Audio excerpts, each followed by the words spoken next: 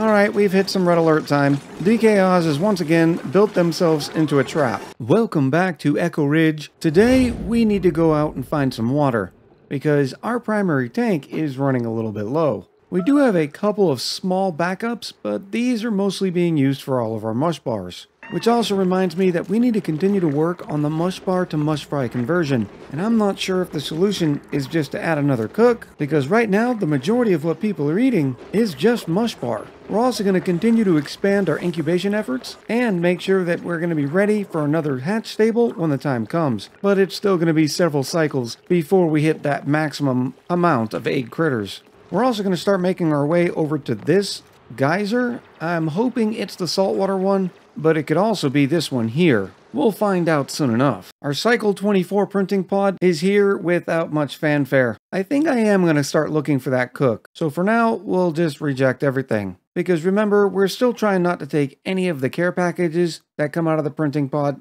just to be able to force as much pain and punishment onto myself as possible. Speaking of dupes, we have a couple more skill points ready for assignment. In Dorito's case, we're going to add Critter Ranching 1, make sure they have their wonderful hat, and now that gives us 2 ranchers, which is going to be a big help making sure these eggs are continuously lullabied. I was considering giving Eilard astronomy, but that's when I learned something new. Astronomy doesn't actually give you +2 to science like every other research skill. It's the only one that doesn't. It does give you access to the telescope and the mission control station, but those things are less important.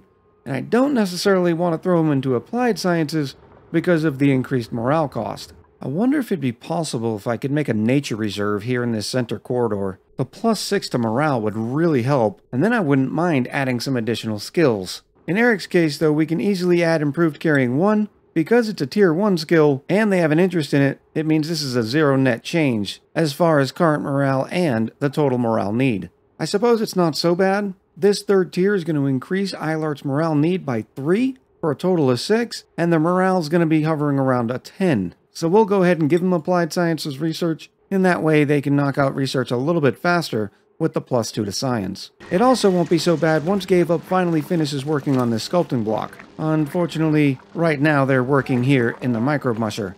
And oh my goodness, we have 3 idlers again. Let's give Up a break and have them go work on the sculpting block. Somebody else can take over microbe musher duties. Also on the skill front, we're actually waiting for our digger to get super duper hard digging to be able to get into here, because there's a bunch of obsidian sort of blocking our way. And DK Oz is close, and I think we're going to go ahead and skill scrub them, which yeah, they're going to lose the improved construction, so when they do finally level up, we'll be able to get 3 total points into digging. I just realized all this is fresh water as well.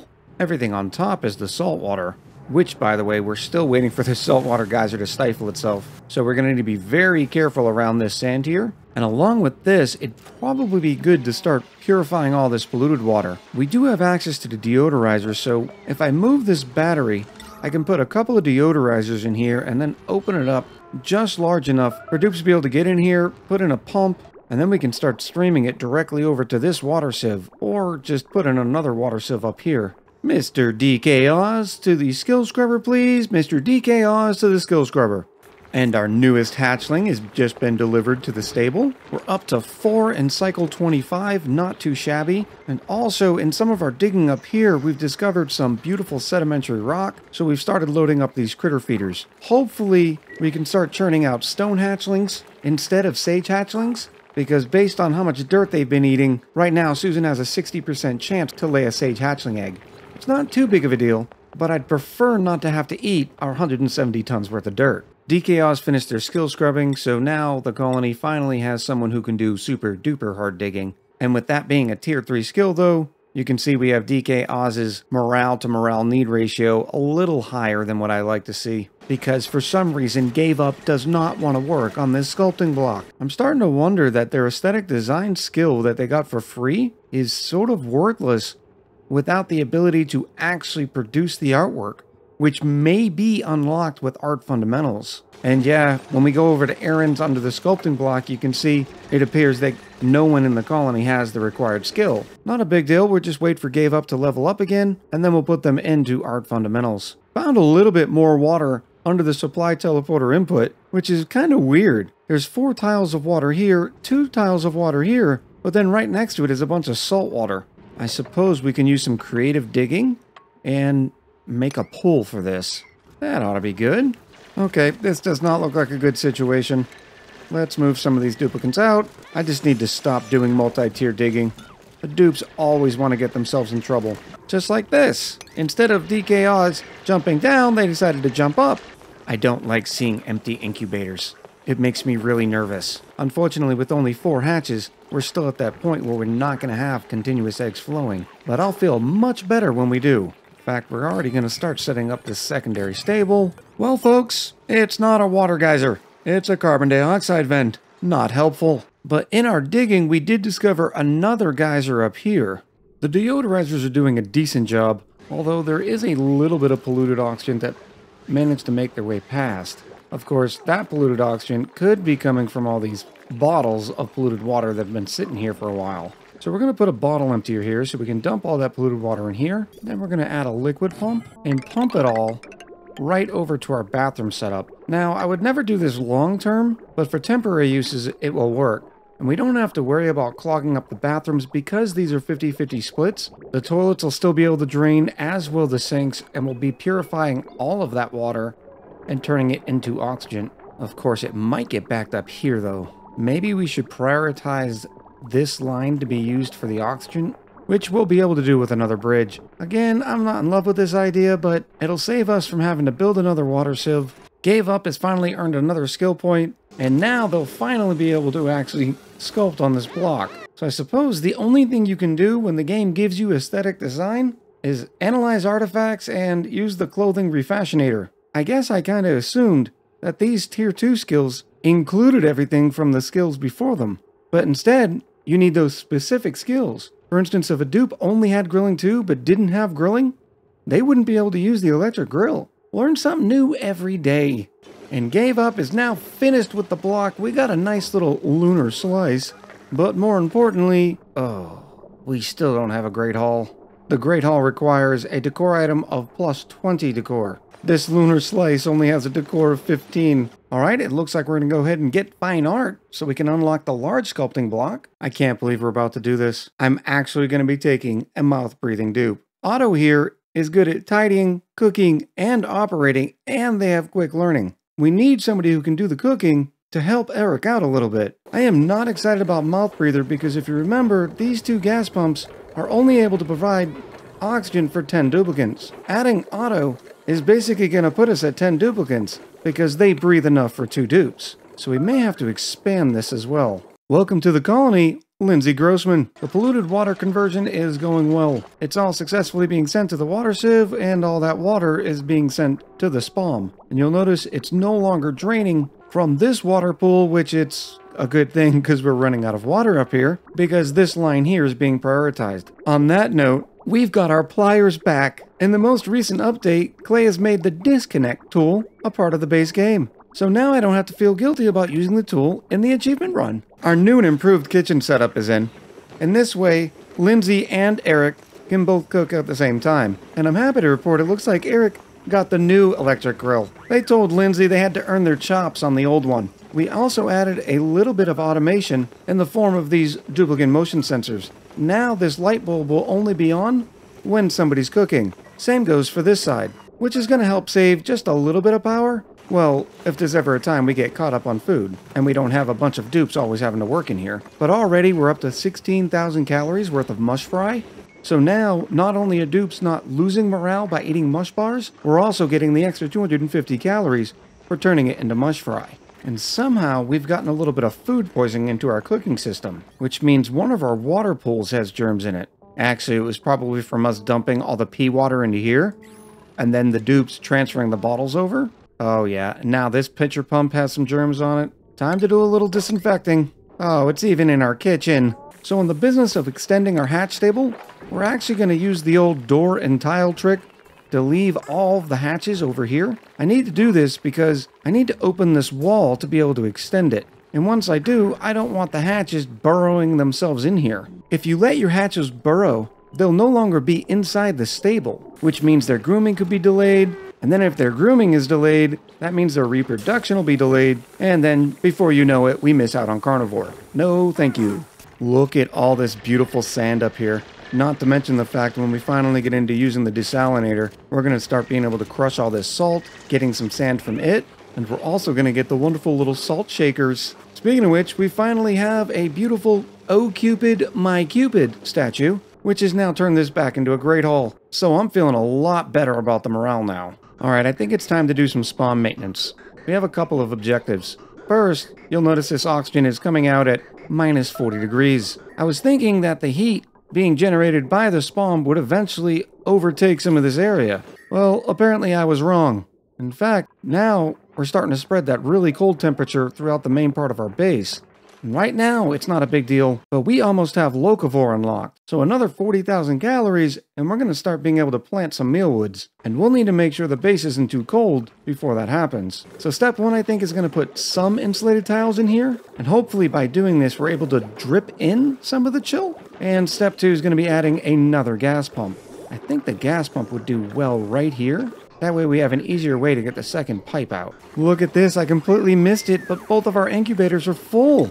Which means it's time to add another incubator. Alright, we've hit some red alert time. DK Oz has once again built themselves into a trap, as long as they don't get the urge to pee. On the good news front, we found a saltwater geyser over here. So now we have this geyser and this geyser, but these both produce at 95°C. I want to find the cool salt slush geyser. That way we don't have to deal with 95-degree temps, because we're not even close to being able to wear suits. Speaking of which, we have no thimbleweed or Drekos. Hopefully there'll either be some Drekos or some thimbleweed on the planetoid connected by our teleporters. We're also going to have to worry about power on this. I think we're actually going to have to research and upgrade all this to our conductive wire as well. Adding another pump is going to put this line over 1,000 watts.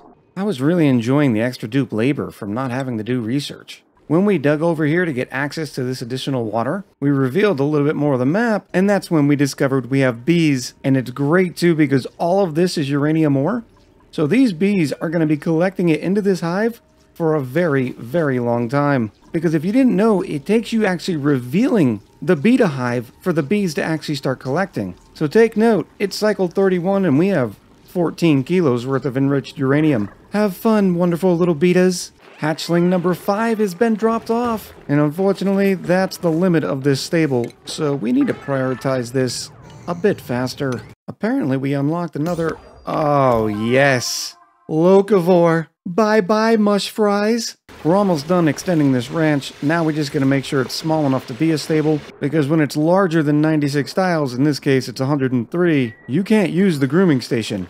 Which means we're not grooming any of these critters. In the process of doing that, we're going to put all of our tiles down, which is going to raise all this salt water up. So we put one tile here, that way the salt water doesn't spill all over our base. Now the dupes are going to get a little bit of the soggy socks, but they're going to have to deal with it. All the salt water has been mopped up, and our stable's finally back to normal, and our wonderful little hatchlings here are no longer overcrowded. We've also started putting in planter boxes. Now normally it only takes 5 mealwood plants to feed a dupe. Unfortunately we're playing on max difficulty, which means it takes 10 mealwoods to feed one dupe. I also normally like to separate them based on how many duplicates they're feeding, but I don't think we're going to have enough room, because at 9 dupes, we're going to need 90 mealwood plants. 90. Yeah, we're still going to separate them. So just by looking at this, we're going to be able to see this is enough to feed 3 duplicates. Now we're already starting to run out of mealwood seeds, so we're going around and actually digging up some of the wild planted ones. And if you're wondering what we're actually going to be eating using the meal lice, it's not going to be pickled meal.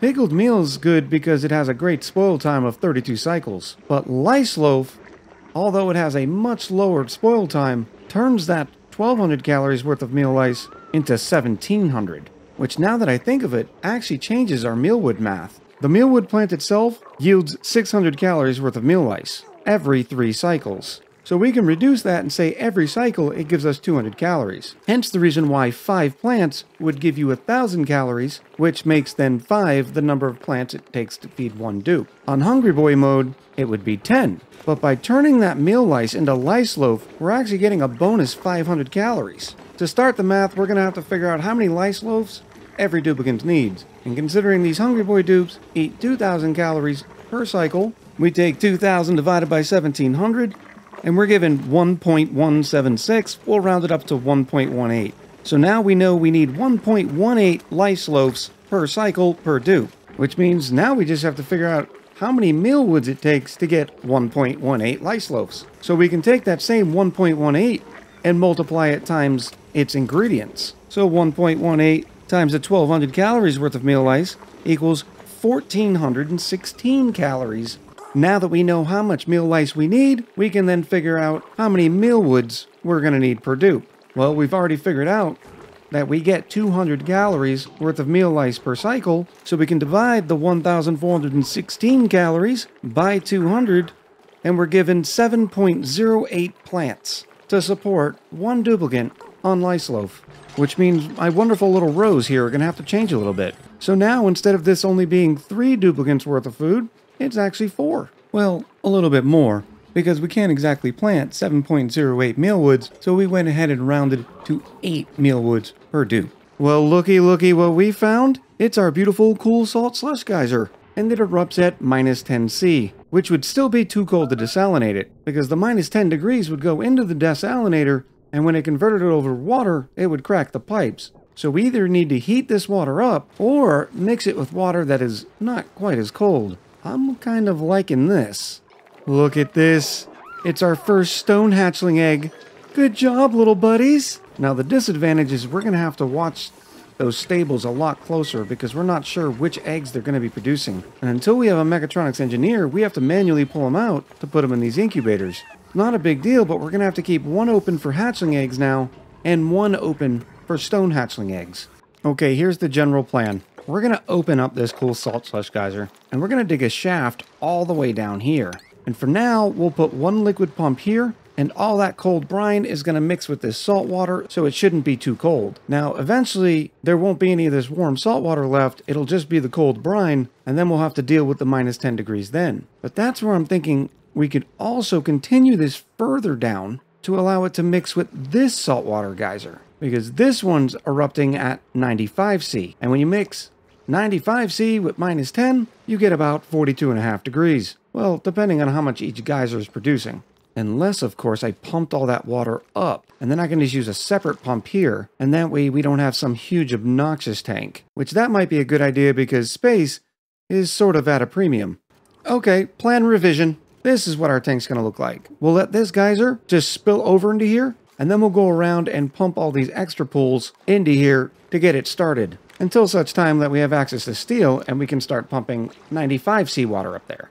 Because as a reminder, we don't have anything that'll be able to pump beyond 75 degrees without breaking. Our other side project for the episode is complete. We now have 3 total gas pumps delivering all of our oxygen, and the little bit of insulation that we put in is actually helping heat this up. I still have some work to do on it though, because by the time the oxygen comes out all the way up here, it's down to about 4 degrees. And that definitely would end up stifling all of our mealwoods. In fact, we probably need to insulate this now, don't we? This printing pod makes me sad. That's 12,800 calories worth of hexalin fruit. And while we're doing okay on calories, it's still very painful to watch it disappear into the ether. So we're building a little trap door. That way when the pips are all grown up, they'll be able to travel through here and get out. In which we'll be waiting for them with open arms. Our first stone hatchling. Hey little buddy, let's go find you a home.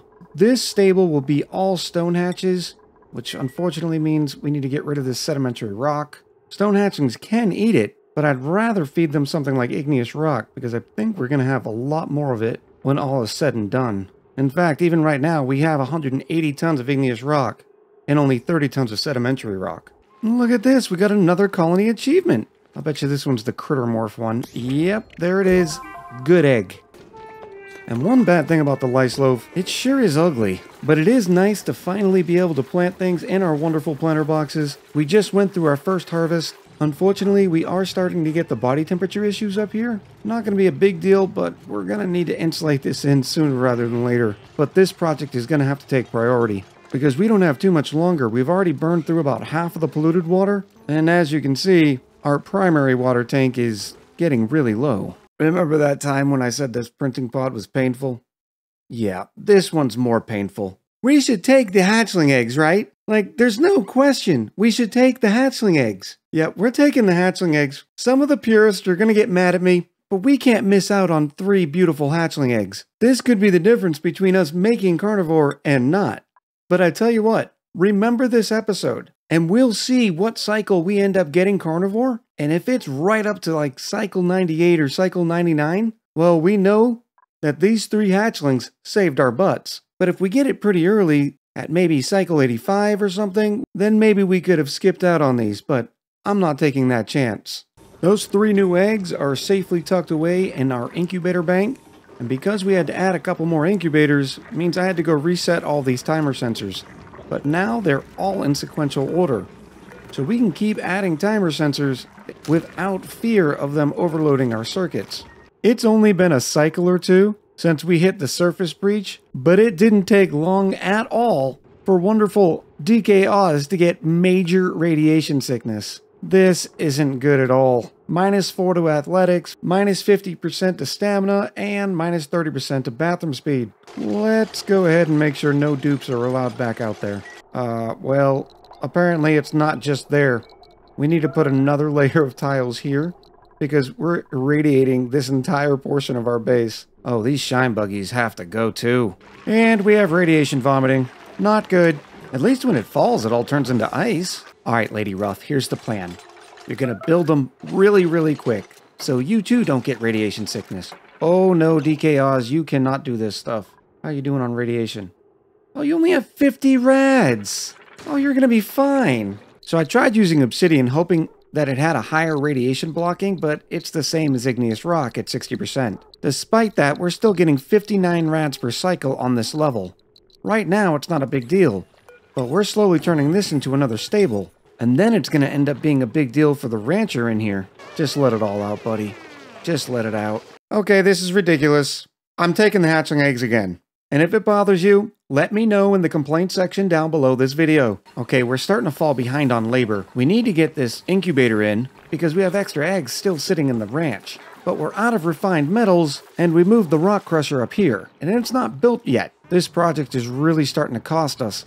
I couldn't figure out why they were still overcrowded, and I was like, oh yes, we put in the door on the tile, which means this stable is only 93 tiles instead of 96. Luckily, I caught it before it did too much damage. We needed to get DK Oz's stress down a little bit, so we put it in a temporary massage table. I'd like to get it into a massage clinic, but no one's got time for that. Because we're falling so far behind on the labor, because this ranch is now full, and each one of these hatches is laying an egg every 5.88 cycles, means at least once per cycle, there's an egg I need to find an incubator for.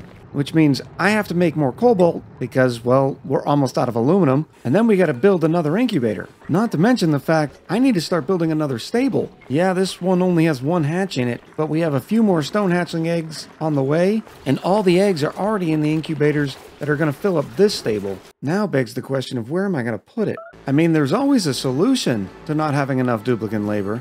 Yeah, but these dupes aren't it. I would love another rancher, and I thought about taking Max here, but they also have critter aversion, so that wouldn't work. Maybe next time. Sneaky little sage hatchling egg, making this place cramped. Now I have to have 3 empty incubators.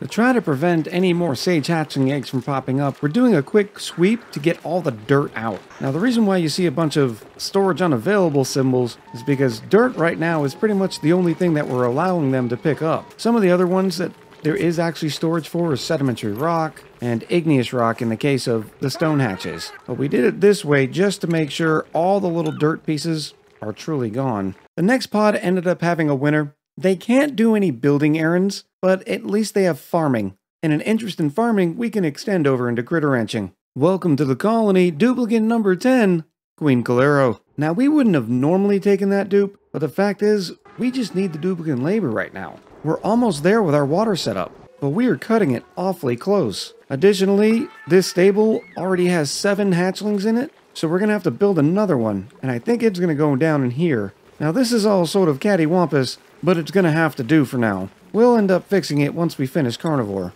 We're getting closer.